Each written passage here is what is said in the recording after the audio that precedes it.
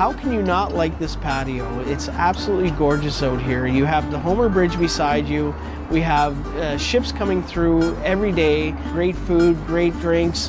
My favorite dish on the patio is the lamb burger, and that's because it's my recipe that I came up with. It's fresh ground lamb, and it's become one of the favorites here at George's Greek Village. The drinks, we have our local wines here. Also, we have our Greek wines, of course. And then our beer, we have our local beer from Oust and Silversmith.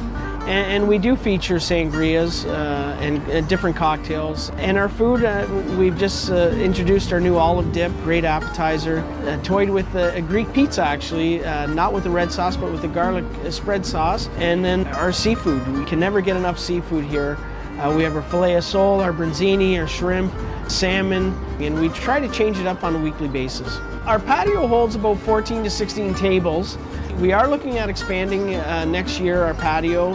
As for reservations, we do not take reservations for the patio, but you're more than welcome to reserve a table inside the restaurant and just ask your host if there's availability on the patio, and they're more than happy to send you outside. Everybody should try it once, and then they're hooked, because the energy on the patio is absolutely amazing.